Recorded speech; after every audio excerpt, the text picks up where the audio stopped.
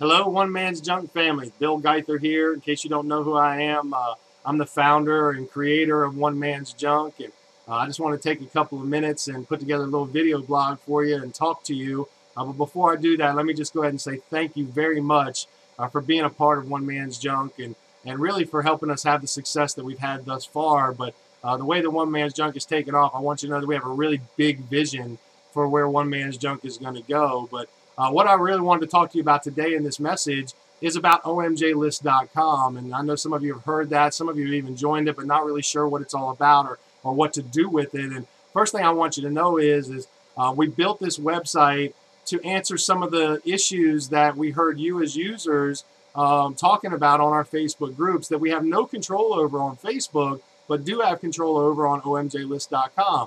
Second thing I want you to know is we are not in any way building this website to take One Man's Junk off of Facebook. Facebook is where it started. Facebook is where the people are. Facebook is where the exposures for your items and things you're looking for is at. But we're building this website to complement those groups and make it easier for you as a user to use those groups as well. And some of the things that we've heard people complaining about on One Man's Junk is things like the thread doesn't stay in chronological order. When somebody comments on a post, it bumps that post up. And things just get all out of order and hard to find at some point. Maybe you're seeing things in the thread that don't interest you, and you don't like looking through those kinds of things. If you're in multiple counties and you have things that you need to post in those other counties, you have to go and physically post and upload pictures to each one of those counties individually in order to make that happen. So these are some of the things that we've answered on omjlist.com. And what do I mean by that? Well, first off, when you go to omjlist.com and set up your account, one of the greatest things that I can see right away is that we are not going to separate people by county on our website. Why and how are we able to do that? Well, because omjlist.com is its own social networking site. Much like Facebook, it's kind of a knockoff, but when you come and set up your account, you just start to build your group of friends on omjlist.com, and you build that group of friends locally to you. You build it according to where they're located. So that way, as they're posting items and stuff, everything that you see in your main news feed is from people local around you that you've become friends with. Now, in addition to that, just below your status box on omjlist.com, you can see the news feed from you and your friends, or there's a thing there that says view all, and you can click view all, and now you see the news feed for everything that's been posted on the entire site. So now you can see everything going on. You may even see somebody else posting something that's local to you that you want to send a friend request to and make them a part of your local friends as well. So you can switch back and forth from view all to just you and your friends. So pretty great feature there. Everything stays in chronological order on our site. Even if somebody comments on a post, it doesn't bump it up, which makes it easier as you're scrolling through looking for something you may have seen earlier. That's all available to you there.